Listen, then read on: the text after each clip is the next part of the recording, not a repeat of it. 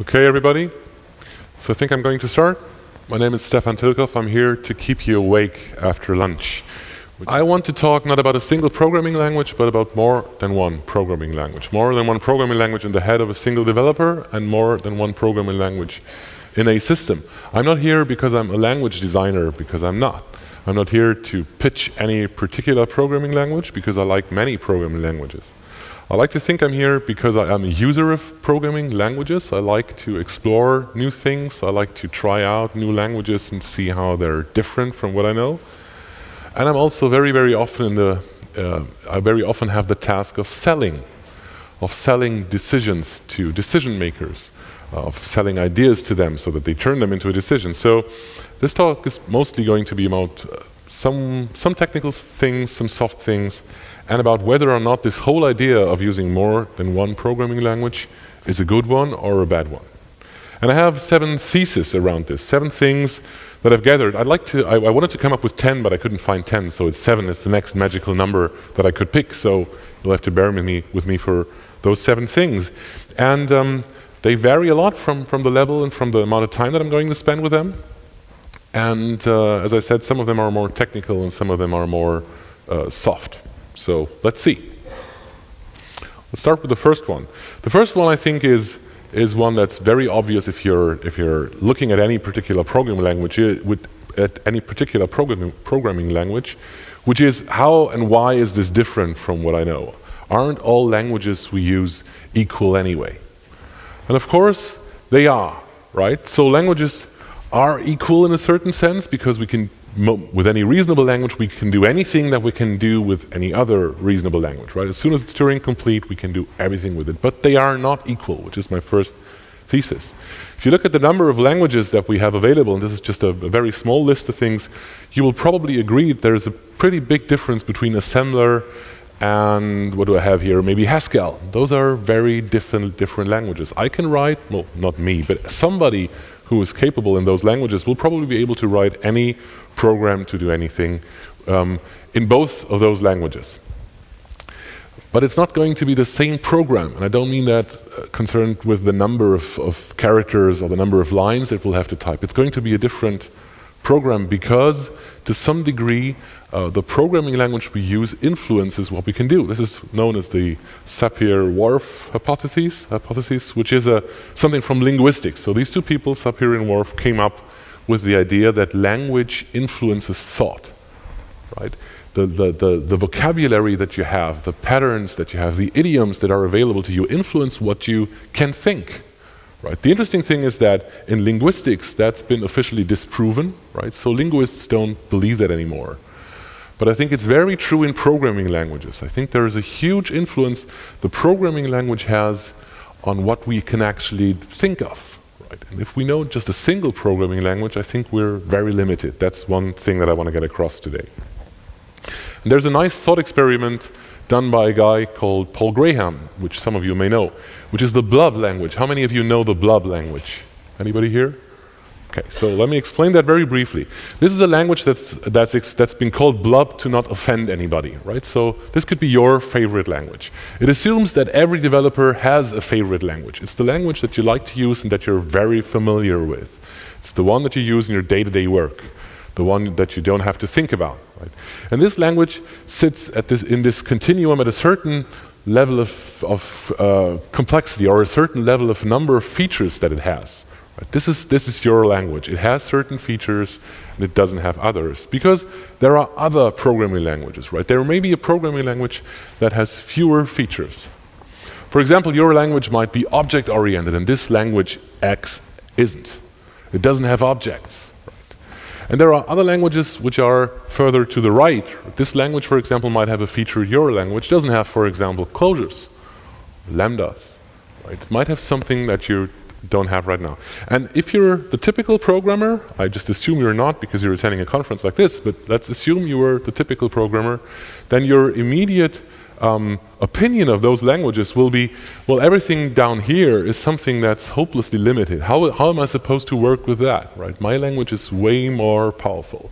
I have all of those things, and if I had to work with that language, I would build all that stuff myself. For example, object orientation.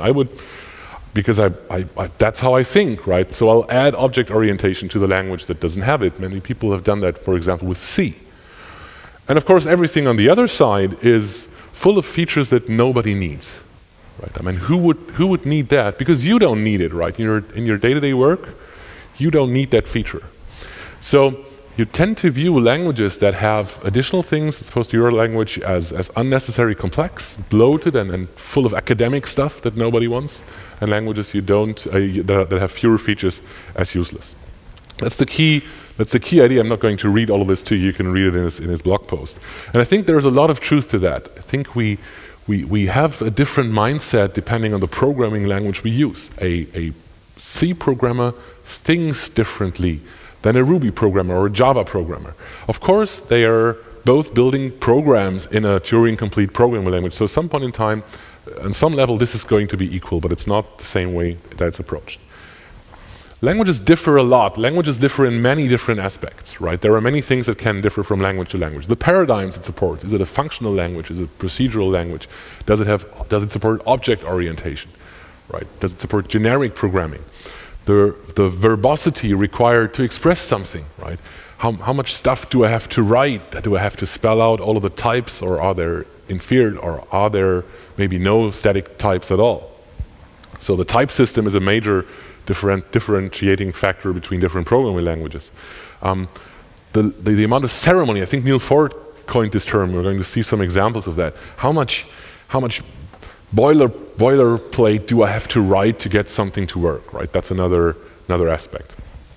We have the speed, both the development speed as well as the runtime speed of while we're building it and when we're running it, right? That's a major difference between the languages, and often these are inversely related. So if it's something that lets you build something quicker, it may not run it as fast. And if it's hard to do, then maybe your program will be faster. Although we'll get to that, I'm not entirely sure I agree with this assumption. Languages have a very different learning curve, right? Maybe very steep, maybe not a problem at all to learn the language if you know another one. All right, so the stability can be a difference. The language may change because it's very actively developed. A 2.9 release may be very different from a 2.8 release in some languages, right? So that can happen. I think there's a lot of difference in those languages, and some of us are not aware of that. So I don't know how many in this audience are Java programmers. Can you raise your hand if you program in Java? So I would expect that's the majority. So don't feel offended if I put up this slide by a guy. That's a quote from a guy called Steve Yegge, who has a great blog post called "The Kingdom of Nouns," and he made this observation, which I think is at least partially true. I think specifically the Java world has a tendency to see, well, again, maybe not this audience, but many Java developers tend to see Java as the one language, the one thing. You don't need to know anything else, and you don't even aware of many other ideas that are around there. And let me show you with an example how different it is. This one is inspired by a video, a talk that Ola Bini did. This is a bit of Java code, so I can't do the game right now, but maybe you can tell me what this does. Does anybody know what this does? So I'm still counting. What does this do? Why does it take you so long to find out what this does? I mean, maybe you're all shy and you don't want to shout out what it does. Sorry? Too many words. Too many words. That's a very good comment. There are so many words on that slide, right? Orders by length. Orders what by length? It orders the strings by length, right? And what does it do with them? Print them out, comma separated. Excellent answer. That's exactly what this code does. Currently I'm not a Java programmer, so maybe there's a more efficient way to write this, but I don't think it can get way more efficient than that. Now compare that to the equivalent Ruby code. That is a lot less words, right? A lot fewer words. It says, here is a list, now sort them by length and join them with a comma. Now, of course, this is a bit of cheating, right? I'm not using the same level of libraries that I have in both languages. It's different in Java and in Ruby. I could easily build myself a join method on some utility class and maybe make it static so that I can import it and narrow down, make my Java code shorter. But it shows there's a difference in the languages, right? I'm not even arguing that one language is better than the other, because the major thing I want to argue is that they're different, right? It's not the same thing. Take a look at another example of Ruby code. This is from the documentation from the Rails framework, which is sort of a Java-E framework for Ruby. At least it's a full-stack framework. It has a lot of things in it, And one of the things that it has is a way to express relationships between entities. So what you're seeing here almost looks like a DSL, right? You could reasonably call it an internal DSL because it's very readable and very close to the domain, right? It says that a project belongs to our portfolio and has one project manager and belongs to one or many categories. That's readable, and that's something that Ruby makes very easy to do. It's very easy to build internal DSLs in Ruby. Again, you can build something similar in other languages. You can build something similar in Java or C#, but again, it's a part of the culture, a part of the way programs are built in Ruby that allows us to do this. And there are lots and lots more examples of that. This is a Node.js JavaScript program that is a full HTTP file server. Right? No, that's just the complete server. And it's full. I'm not going to explain everything that's on this slide, but you can see that mechanisms that are available in JavaScript are being used like anonymous functions. Right? We're passing an anonymous function to the function that creates a server. And that anonymous function is responsible for handling requests and responses. Right? So that's something that JavaScript makes very easy, this event-oriented, callback-oriented programming. I'm not saying that if you have 1,000 lines of this, that this is not going to be a complete mess. We can argue about that separately. But it's a different set of options that you have available, a different way to express your thoughts depending on the programming language. And I can continue with this for a long, long time. This is a Clojure example that's a complete grep command line replacement. Well, not a complete, but somewhat of a grep command line replacement. Right? And you can, even though you cannot see all the details, and though it's a bit tough to expect that you're able to follow all of that if you've never seen Clojure, which is, as you've guessed, Lisp running on the JVM, you can see it in some areas, the different way of approaching stuff. So for example, we have something up there, a function called print matches that, let's take grep in files, which uses apply and merge and map. Right? Those are higher order functions available in a functional programming language that allow you, in the example of map, to map a function over a list. Right? That's a common idiom in a functional programming language, and it leads me to write this problem in a very different way, very different from what I do in a non-functional language. There is more to life than objects. When we're using an object-oriented programming language, the mainstream programming language, we're used to having this one abstraction, right? We're building, it's a typed language, we're building classes and types. That's the thing we construct, right? We build more and more and more of them because that's the main abstraction we have. Because if we don't have something, we have to build it using the facilities that we have. So for example, if we don't have a closure, we'll use a class and use a pattern to do that. I'll give you some more closure because I want you to get used to that, to seeing that, because I love the language so much, right? Think about how you would encapsulate, or how you would work with data structures in a programming language such as Java. Let's say I want to do a small library that deals with points. Then this is probably what I'd start doing, right? I'll start with a very small class that encapsulates the single type, the single information object, a point. Whereas in a language like Clojure, I would do something like this. Now again, this is a totally unfair comparison. This is because this is not doing the same thing, which is what I'm getting at, right? It's not doing the same thing because using this different language, you would do things differently. In this other language, you would simply reuse an existing data structure, a persistent data structure. In this case, it's a vector, right? So we'll create a vector with two elements to represent a point. If we do that, we get some benefits because these data structures, in this example language Clojure, have certain traits that are valuable to most programs. They're immutable, they're reusable, we'll see that they're compatible because this is just a generic data structure, right? I'm using this to encapsulate that information. So instead of, like I would do it in the Java world, adding a method, in this case to calculate a distance to the class that I have, I've never understood why it belongs there, but whatever, that's probably where you'd put it in your Java program. In the Clojure variant, you'd have the same code, the same logic, of course, because that's just math, right? But you'd put it in a different place. It would be in a function, right? Now this function can calculate the distance between 2 points. And now I can do interesting things. I have this data structure approach, and now I can do stuff that Clojure can do with data structures, because these are generic. The generic functions work with this stuff, right? So I have something in Clojure that's a very nice thing, which is an infinite sequence. It's an infinite sequence, in this case, an infinite sequence of random numbers, right? So maybe if I want to write a function that allows me to create random points. I'll now use this to build pairs of random points. Now this is an infinite list, right, of random points, and I'll take 10 from them. Now I have 10 points. I've just built points using the generic functions that are available in the standard library for me. And again, I can go on for hours about the thing here. This is just a somewhat contrived example. I have a number of points. I want to calculate the circumference of the polygon that's there. So I have all of those points, and now I have an infinite list of I'll repeat them infinitely over and over again. That's what this function does. And then I shift that one place to the right, and then I have these, and then I build points from that, and then I map the distance function across all of those things one after the other, and then I finally sum that up. Again, this is something that I can do because this is the way I think in this language. Right? I'm not trying to sell you Clojure, even though it's the best language I know right now.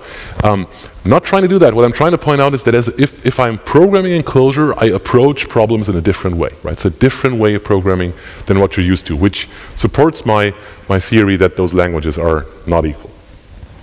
Okay, let's skip over that. Let me highlight one other aspect of this generic thing, which is if I have something like this here, this is a Clojure map. Again, just using this as an example, I can access the elements in that map very easily. So this is the way I would encapsulate a more complex data structure. In Clojure, I would not create a type for this. I would not create a class. I'd simply use the generic data structures to do that, which in the end means that I can, let's just go over that, that I can access things in those lists in a very generic fashion. It's kind of like only coupling myself to a small part of that data structure, which again changes the semantics of my program. It's almost as if this data structure resembles this stuff on the right. Anyone know what that is on the right? It's JSON, right? So there are two functions in Clojure that allow me to go from a map to JSON, from JSON to a map. And again, that's an excellent example of something that's really different in different programming languages. If I have to write a service that consumes or produces JSON, a language like this, and there are many others that share this characteristic of having easily accessible generic data structures, it's extremely easy to work with. Whereas I find it a total pain in a statically typed language to work with something like JSON, because the idiomatic way of approaching it would be to generate code that has classes that map to the things that are in the JSON map, right? So every time I change the structure of the JSON map, I'll have to change the class structure that I've set up. Now I know I don't have to. Again, I'm not saying it's not possible to do everything in every language. I'm saying it's not the default, not the standard way of doing things. So that's a major difference between, one major difference between programming languages that I wanted to highlight. And I think it's just one sign that it may be more important than you think what programming language you use. You can argue that patterns, that design patterns, are a design smell, right? So many of you, I guess, will have seen that book, right? It's a very well-known book. I wish I had written that bestseller, because it's great to write a bestseller in this industry. Almost never happens. But even though it's been a very influential book, you can argue that patterns are a weakness. And one guy from the Perl community does that very convincingly in this post. He argues that if design patterns had been invented in 1972, one of the design patterns would have been subroutine. Because in 1972, programming languages didn't necessarily have, I'm not sure about my history here, but didn't necessarily have subroutines built in. Maybe it's 1965, whatever. So one way to do that would be to describe this as a pattern, right? You put some variables on the stack or in some registers, you put a return address, then you call a function, and it'll take the parameters, and it'll do something, and it'll return to the return address. I mean, that's a pattern, right? We never would accept a language that required us to actually do that, but we do accept languages that require us to code lots of other common patterns. What's the reason we're accepting that? There's an old paper by Peter Norvig, who's now, I think, the head of search research or something at Google, where he took a look at the book and described how the patterns in the book map to features of dynamic and functional programming languages. Again, I am a big fan of dynamic languages and functional languages, but this pattern, again, this idea translates to any two languages, right? If there is something that you see yourself doing over and over again, maybe it's a good idea to think about whether or not that might be a part of that should be part of your programming language, or maybe there's a different one that does this differently. Now, I promised in the abstract of the talk that I'd give some examples. So in between all of my theoretical stuff, I have some examples thrown in. This is the first one. So I think that's a good case that shows when and where you might be able to profit from different languages. So this is one project we did where we actually had modeling information exported from a case tool and wanted to import that into a different case tool. The first thing produced XMI and the last one had a Java API. Don't ask. Don't do projects like this, right? But if you have to, this was an interesting thing. The guy who built that project took the approach of doing the interesting stuff, the transformation, the model transformation in Lisp, because it's perfect for that. It's a perfect use case for that. Of course, he could have built that in Java as well.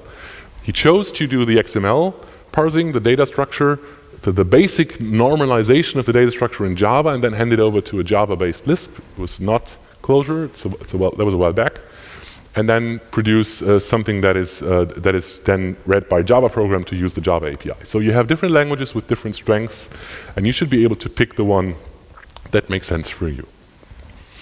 Now, having said all of that, I'm very convinced that programming languages make a difference, yet it depends on what level you're looking at. So if somebody has the argument that languages don't matter, I concede they have a point depending on what it is we're talking about. So if you're looking at the whole set of things that you have to look at, for example, if you build a modern web app, then of course the programming language is just one minor thing, right? And I agree that it shouldn't be the most important decision that you make, or the only thing that you focus on, right? So from this perspective, if you look at the whole system or subsystem or the whole architecture, maybe the language isn't that important, but they're still very different, and I think that matters a lot. Now that's all pretty theoretical, right? We have differences between languages, and that's interesting. We could maybe always pick the best language for a particular case. Of course we can't, right? Because the language has an ecosystem surrounding it.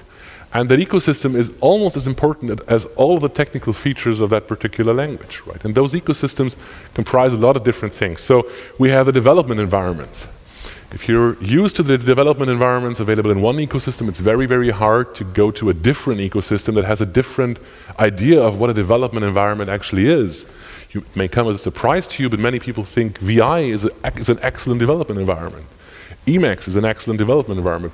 I know very few Java programmers who use Emacs as their IDE. I think I know one, and he's weird.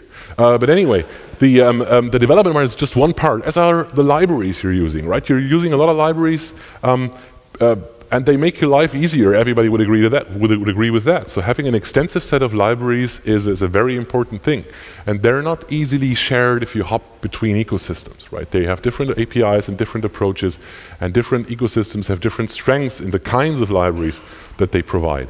Some of them have almost no libraries, which is too bad. We have different runtime environments. They may bring their own VM. They may work with a different VM, right? We have a different community. Community and culture, I think, are underappreciated differences between programming languages. There is a huge difference between the Perl community and the Python community and the Ruby community. Those are all dynamically typed, I guess still dynamically typed, wasn't sure after that last talk, but basically dynamically typed languages that some people like to call scripting languages. They share a lot of characteristics. They all have support for object orientation. They're all very fast. They're all very usable, very pragmatic, but the communities are very, very different. It's really a strong difference between the approach you take there. So you have to make sure you take that into account when you decide which programming language or programming languages to use. Now here's a bad example. That's also a project example, a large banking project that we did, and of course it was not one of our employees who messed this up, it was somebody else, naturally, who was a great programmer.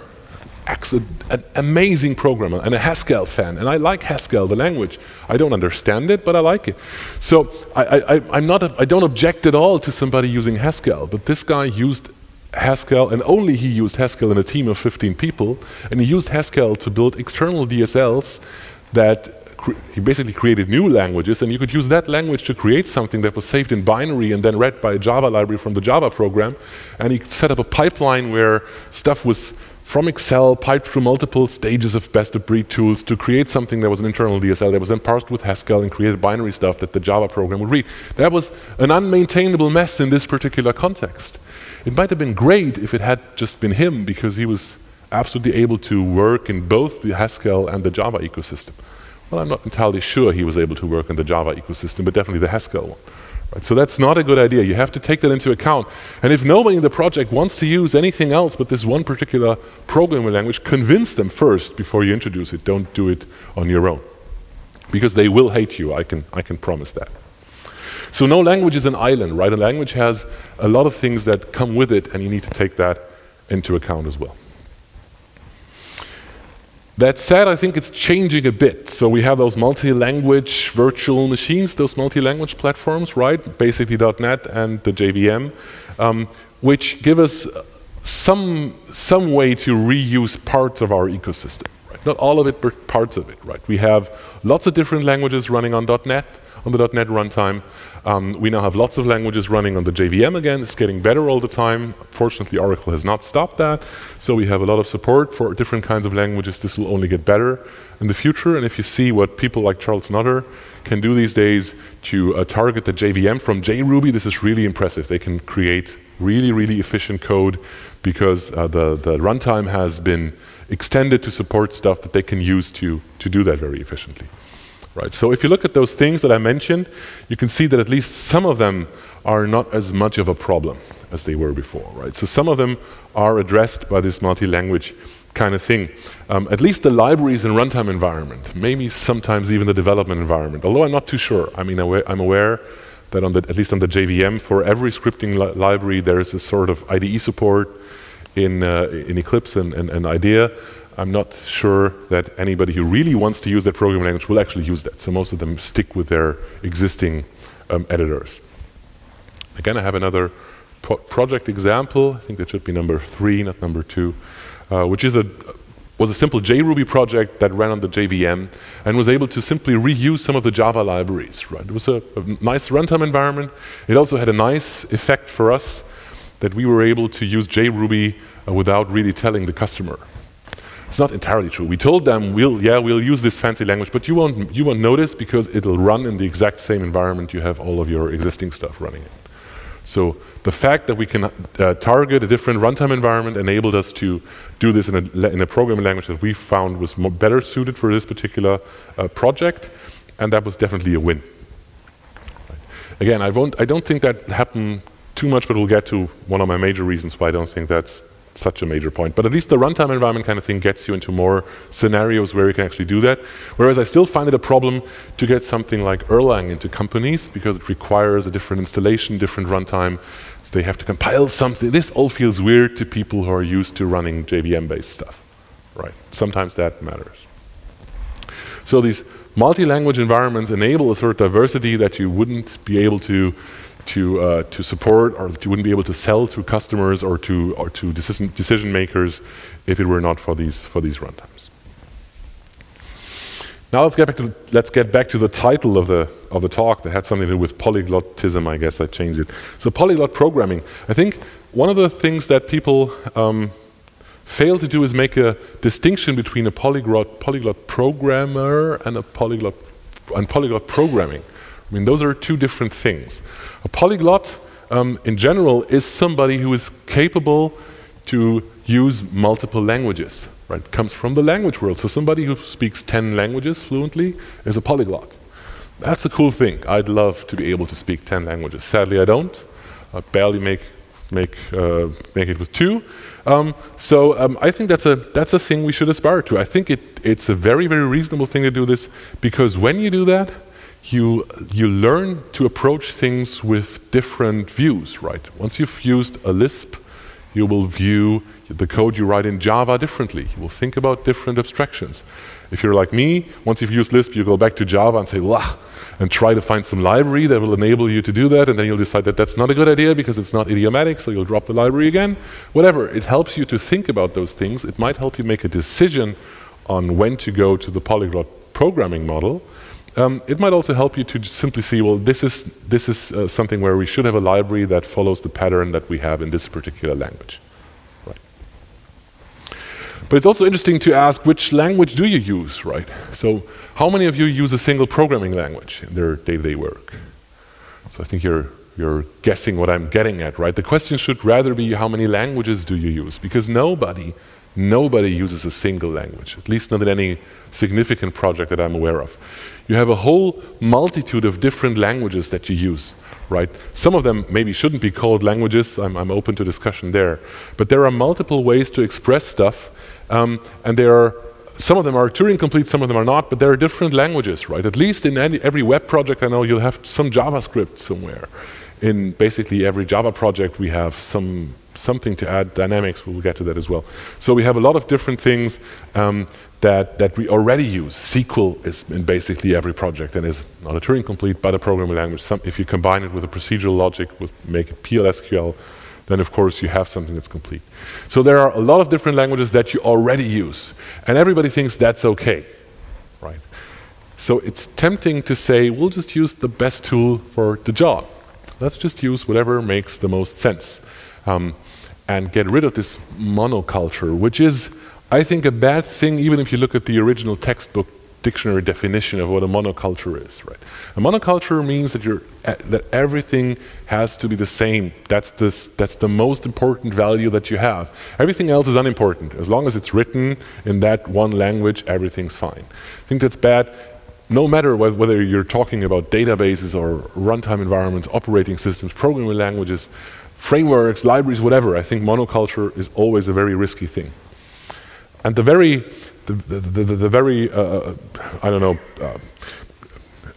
exemplification of this is this logo. Does anybody remember that? Anybody here old enough to have programmed in 1996? So that was the 100% Java logo that Sun back at that time used to describe a program that they set up where it was there for a reason, because they had this lawsuit, this fight with Microsoft about whether or not it's okay to extend Java with proprietary stuff. But at some point in time, this became sort of the seal of approval. If my program is built in Java and in Java only, then it's great. Which is kind of weird. I don't see that as a value. I don't think it's great if something is built in that particular way, right? I don't find that particularly convincing, especially since usually your database isn't written in Java, not even today, and even the JVM isn't written in Java, so I'm not really convinced that was such a great idea. But we still have something like that in our minds, specifically in the Java world. We tend to believe that every cool idea is only cool if it's done in Java. Right? If there's a great platform that would solve all of my needs, I can't use it because it's not Java. It's because we value the programming language too much. I think we're making an error here, and I've tried to illustrate that. It's not a very great illustration, but I hope I get my point across. If you look at the technology stack that you are using when you approach a project, you have a number of different aspects, a number of different things that you have to look at, right? And if I change something, if I add features, then that may mean that I have to add something to my technology stack, right? I have a different kind of remoting technology, different kind of UI model, different kind of database. So I'll add something. I'll keep the language and the runtime the same, but I'll add frameworks and libraries and maybe build some code, right? That's okay. We're fine with that. We're all happy users and reusers of libraries. But we don't do the same thing with languages. Now, it might be that if I add a language, this will increase, this will create some cognitive load. People will have to learn that. People will have to acquire the skills to work with that programming language. But doing that might actually result in something that's less complex than what you have to do if you do it using just libraries and frameworks, right? And I found that to be true in a number of projects now. It's hard to get that point across, but the programming language is just one. The syntax of the programming language is just one small part of what you're working with, right? You think that if I use programming language X and I hire a new guy next week, they cannot work with my system. It's just wrong to assume that they will be able to work with your system because they have to learn all of the other stuff anyway, right? They may know the language, that's just one aspect, but they still have to learn everything else. If there's so much more to learn, because you have to build all of that yourself instead of using it because it's built into the language, then it's going to hurt you in the long run. So I think languages have a sweet spot somewhere. So here are some example criteria. Don't take them too serious, right? It's just an example of where different languages shine. And I think Java mainly shines because it has this feature of being known by so many people. And if you pick Java, you usually don't have to justify that decision, which also means that you maybe can focus on other decisions that you also care about that require some justification. So sometimes Java is perfect. The same is true for C# or other mainstream language, or whatever language it is that is your blob. Erlang is an excellent, superb language. I think Steve is going to do a lightning talk, Steve Winosky is going to do a lightning talk in the break on Erlang. Erlang is an amazing system if you have to build a distributed system that has to be up and running all the time, where you want to replace things while it's running, right? Have different versions of the same code in the same running server instance. It's an awesome environment. It's not exactly the language that's so awesome, it's just a complete set of the language and the libraries and all of the know-how that went into that thing for 3 decades. Clojure, as you can guess, is a language I like a lot. I think it's a general purpose language. You should use it for everything. If you don't do that, at least consider it once you have complex algorithmic problems and maybe want to use a multi-core environment, because it's great because it enables you to write multi-threaded programs that work. I don't think that's a natural thing. And Ruby, just to pick one, could add Groovy or Python or Perl, whatever. You might pick that for its productivity, right? It's not the fastest language, doesn't produce the fastest running programs, but it's a joy to use. It may make you very productive, at least for certain things, and we can argue about that for a long time. So in my view, nobody uses a single programming language anyway, right? That's an illusion anyway. So we have people using multiple languages. We should be open of adding more. And I'm going to get to that again in a few minutes. I'm not suggesting everyone picks their favorite language as they please, whenever, just whatever, just don't care. I'm not suggesting that because I'm too realistic to assume that could ever work. But it doesn't have to be one, it doesn't have to be a monoculture, because that's unhealthy. My next thesis is around stability, around layers in an application. This was, I think it was also inspired by an Ola Bini post a while ago, although he chose different layers. But the basic idea is that if you look at your application, if it's a complex application, it probably has different layers in some way. I'm not talking about presentation logic and business logic and persistence. I'm talking about what's fixed and what's dynamic, right? The parts in your application that you want to be able to reconfigure even when it's deployed. Those are different parts of your application than the core engine, the core machinery that you have built 10 years ago and are still reusing. Right? Product people know what I'm talking about, because you usually have that stable inner, or the lowest layer here. So if you look at those things, then you can say that there are certain things that are hard-coded and some things are softer, right? That's what I wanted to say here. And those can be very different. Those can be very different things. So one way to approach this would be to pick a runtime. Maybe that's just the JVM. We're just using a generic a specific runtime, and stick with that. And then we'll build our core domain using Java. Maybe that's some sort of DDD approach. We have this common language that we've established, and everybody uses the same libraries, and that's sort of the core knowledge of, I don't know what, a billing application and a billing domain. And then we have a specific scenario where we maybe wire this together for a particular scenario. And you can see that there's something softer in the top layer, which is this XML kind of thing. Now, I'm not using XML as a programming language here. I'm just saying that you extract parts of your program. Instead of putting them in Java, you put them into a softer form, into XML, because you can edit that at runtime. And you can actually do something that might be your Spring configuration, or it could be property files or whatever.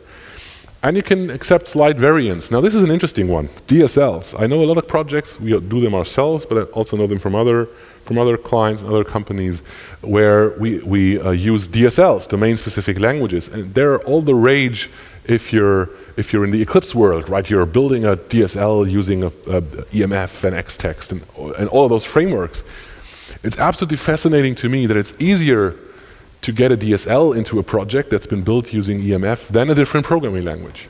I never understood why that is the case, because actually I'm using the language that I invented, and I'm telling you that's better than using one that someone else invented. Even though that other language has a bunch of books and people and conferences and lots of code and all of that. Now, again, I'm mixing things up here. Of course, the domain-specific language is hopefully really domain-specific, but often it's not. Often we end up building the stuff into those DSLs that we need to make things configurable, to make them softer than if we built them in our static languages below. And this could just as well be something different, right? You could have JRuby or any other dynamic JVM language, and the same is true for maybe having a mixture of C# and VB.NET or whatever, right? You could have different languages in your environment to introduce that. And that's, I think, a very interesting thing. When you look at complex projects, you always find this. You always find those things where you add these dynamic aspects, because you need them. In real life, you need to have something dynamic. Which brings me to another quote. You can see I'm a big fan of quotes, which is from this guy called Philip Greenspun. And there's even a verb out of this, greenspunning. Right? So he used Common Lisp as the example, but it's not necessarily tied to that. The idea is that if you have a sufficiently complex system, what you're going to do is you're going to build a programmability into it. You're going to build something that can actually act as a programming language. And I've seen numerous occasions where somebody started with a small language, maybe just something to set variables, right? This is 6, this is 5, this is 10, and then they find out, oh, I could use an if statement here, right? Oh, let's have a loop. Okay, we're getting very close now. Now we have modularity and we have subroutines. Now we've created our own programming language simply because we need something that's available to us at runtime. And I'm wondering, what do we as developers know that the developers of these languages don't? And one criticism I hear a lot is that those languages are not performing well enough, right? We need to write our code in a language that works well. I cannot build a system that scales and that performs in a toy language. But what we end up doing is we have our fancy static languages, and then we create our own little implementations, and we do that very badly in general, because we're not language designers. Some people in this room accept it. So soft and hard spots suggest different languages, right? You have different aspects in your system, and those might be better served with different languages. Getting close to the end, so let's go with number 6. Number 6 is the idea that in a distributed system, having a single programming language becomes less important. I strongly believe that. I believe there was a point in time where we had the idea that standardizing the programming language was part of the enterprise architecture strategy. Right? We'll just use EJB everywhere, and everyone's going to be happy. And people found out that even if you used EJB everywhere, you couldn't get application server from one vendor to work with the application server from another. Well, you could actually not even get two versions of the same app server from the same vendor to talk to each other. So in the end, we ended up with something different. I think if we look at a distributed system, something that's somehow connected, then we have to focus on the connections between those systems, and what's inside is far less important than we think. Right? They may be built using different languages. Hopefully, I don't care. Hopefully that's true for other technology decisions as well. I'd like to use one of those systems to maybe use a NoSQL data store, and another system to use a relational database, use what's best there. And I think the core idea that I'm trying to get across is that if you have systems of different size, you use different strategies of modularization, right? If it's a very small thing, you can get by with maybe a single file. If the system grows and becomes more complicated, you use different means of modularization. At some point in time, wherever it is, those are maybe Ruby numbers. At some point in time, you hit the boundary where it makes more sense to have more than one application. The same is true in Java as well. I don't know, how many of you have a code base with have a single system with a code base of more than 1 million lines? Anybody here? A few people. I'm sorry for you. Nobody chooses to do that. Nobody wants to have a single system with 1 million or 5 million or 10 million lines. What you want to have is something that's modular, that has different things. Because those bastards that have 5 million lines, they're totally unchangeable. You cannot do, well, not totally, but really, really hard to change, to modernize, to get into the next century. So again, it seems as if I'm suggesting that you don't have any rules. I think you should have a lot of rules. So I have rules on the left side here, which are maybe cross-system architectural rules where you decide how your systems speak with each other. And then you have rules on the right side, which are maybe limit the number of programming languages that you can use. I understand that in a large organization you want to limit the number of languages to maybe 2 or 3 or whatever, right? Whatever the right number is, hopefully not just 1, because I think that's not a good idea. And I'm not suggesting that you don't standardize that stuff. Again, that's part of the selling kind of thing I'm trying to do, right? It's not a good idea to tell people that they should not standardize because they all know that it's going to be hard to find people who want to work in an environment where everybody uses whatever they... Actually, that sounds quite interesting, but I don't think anybody would want to do that. So the basic idea I want to get across here is that you should have two lists, right? One list should be what you set in stone for the next 10 years, and one is a set of guidelines that are valid right now and that can change next year. So that a system from today can change and can still talk to a system that's been using the changed guidelines tomorrow. And we have an interesting example of that where we have a modular architecture where we have both JRuby and Java systems that communicate through RESTful HTTP. A lot of my favorite technologies in this particular example. And this works really, really well. It's a really nice environment because we're able to use the people we have, the skills we have with different technologies, and we still have a common architecture and a common approach. I think this idea that the modern way of doing distributed systems gives you certain freedom is a very powerful one, right? I care about providing that interface. And to get this sort of disconnected from the language discussion, let me give you another example. Why would you not have a single system that has to give you some XML based on the database? Why shouldn't that be maybe using the Oracle XML database facilities? Right. As long as nobody from the outside sees that, why not use the most efficient way? And the same is true for programming languages and lots of other things as well. There's one thing left, which is, of course, the most important one, as everybody always says, which is the people, right? So we have lots of technical things, we have some architectural discussions, we have similarities and differences between programming languages, but of course, the people that actually have to work with those things are the most important aspect around here, right? And there are interesting things like, for example, the skills that you have. I mentioned that before. The skills that you need to learn a new programming language, or the skills in that new programming language may not be there already, so you have to learn the language. But if you take Erlang OTP as an example, then Erlang, the language itself, is the easiest part. I think it's entirely possible to teach somebody Erlang over a weekend. It's not a hard language at all. It's a very simple, small language that doesn't have a lot of features and an ugly syntax. But it's easy to learn, and once you have mastered that, you don't know how to program in Erlang. Because what you have to learn if you want to build a distributed system is the libraries, all the stuff that's there. Now those libraries, you would have to learn them in any environment, right? If it were another environment with another programming language, the same would be true even if it's your standard environment. But you have to learn how to use that stuff. That's true for every environment. It's not tied to the language alone. So I think that's an interesting thing. There's also another aspect which is more again from the political side of things. A standard argument against using different programming languages that you won't be able to find people in the market who can help you, right? That's a valid concern. I think sometimes it can work the other way around. I know a lot of people who would start working with you immediately if you'd offered them a closure job. Right? Because some people like to work with different languages and they're very attracted to companies that try something there. So it might be your secret hiring strategy to do exactly that. The community is a very important thing. I think if you're building certain kinds of systems, then the community can be a deciding factor because you pick the community that has the most experience in building this kind of system, and you just take the programming language and the libraries with it, right? If this is the community that's really, really good in maybe automating operations, then go with them. Maybe that's for Python or Perl, not entirely sure. Maybe these days it's even Ruby. Yeah. I don't know. Maybe if you're into web-based systems, you really like the Rails community and the innovation there, maybe you should go with that just for that reason, for the framework as opposed to the language. Maybe that's a bad reason. It depends. So the community at least is a deciding factor, I guess, and you should take that into account. You need to assess the prejudices that people have, right? Sometimes they are justified, sometimes they're not. Sometimes it's a simple matter of trying things out and seeing, is this really as slow as everybody keeps telling me?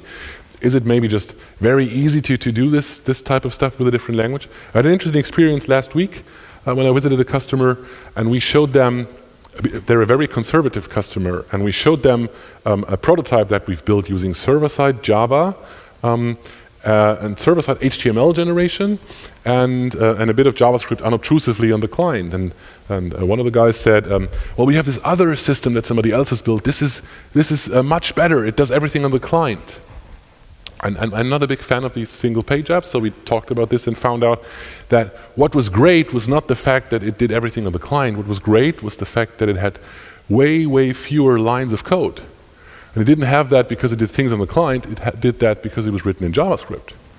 So the same application in JavaScript had about a third of the lines of code than the system written in Java. Once you notice that, you start asking whether that's really a reasonable thing to do.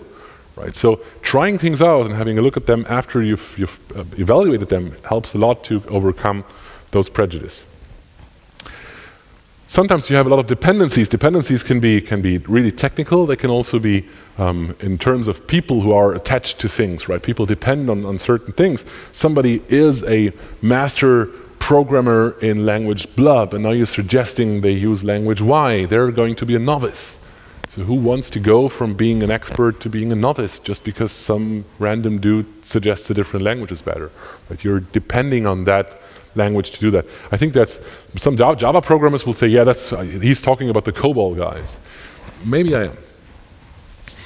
Sometimes it's a very frustrating thing. This can be in both directions. Again, the scenario from a few minutes ago, if you let someone code in a language they hate, they're going to be very, very frustrated. And it's going to be really hard to make them love the language just by letting them play with it. Sometimes it works, but if they really have a strong reaction, some things are a matter of opinion. Like if you're a fan of statically typed languages, some people are very hard to convince of anything else. The same is true the other way around as well, right? So maybe you can try it once, but if somebody has made up their mind for good, don't try to change that.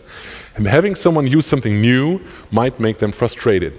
But the same is true in the reverse as well, right? If somebody really wants to do that fancy new stuff and you don't give him the chance or her the chance to do that, they will become frustrated because they have to use the same stuff over and over again. So frustration and motivation obviously are very closely linked. You might actually be able to motivate somebody because they're finally allowed to use that fancy new language to prove how great that is. Whatever that language is doesn't really matter. The amount of energy you can create using that is amazing. So as usual, people matter most. It's no real surprise to see that. And with that, I have all my 7 theses listed here, and I conclude, and I would open up for questions. Any comments are welcome as well, and disagreements too. Anybody? Yes. How about the long-term effects of choosing a language? Because right now I might be more or less there. Right, so I think the question was, what about the long-term effect, right? Isn't it too risky to pick a language where you don't know whether it's going to be there in 3 years? Absolutely, it may be too risky to do that. I don't know your scenario, right? If you want to pick a language that's going to be there 10 years from now, you have different rules than if it doesn't matter, right? If you're able to say, yeah, we'll rewrite it in a different language then. It also depends what the runtime environment is, what the libraries are, what the additional cost is, where exactly you use that language, for everything or just for a small part of the system. Some languages have been there for so long that I don't think there's a risk that they'll go away, right? For example, Ruby and Python and Perl and Java, they're all languages that I think are a pretty safe bet. I think even Scala and Clojure are probably safe bets these days because they have enough of a community to support them and they have enough of users to be interested in somebody doing that. But again, your risk assessment may be different from mine, so maybe that will narrow down the number of languages you can pick from, but there still is definitely more than one to do that. Any other question? Yes? So that's a very good question. Sometimes it's not the good parts that you should be concerned about because they make it worth using the language. Maybe it's the bad parts that make it worth avoiding it. I personally think there are definitely certain areas where you wouldn't use certain languages. So I don't have anything prepared for that. So for example, I wouldn't use a dynamically typed, more of a scripting language to write a high-performance operating system. I mean, that's kind of obvious, right? Maybe I have sort of a narrow focus, and that's not a really good answer to that because most of the systems I'm involved with are web-based systems. And in web-based systems, performance of the programming language is just one very, very tiny thing of the overall performance in the architecture, so you have to usually not care too much about that. It's risky what I'm saying here, but usually that's the case. I don't have any particular thing, but it's a great thing to follow up. I don't have an answer, I have to admit that. Right. Anything else? Okay, then thanks a lot for your time. Have a good conference.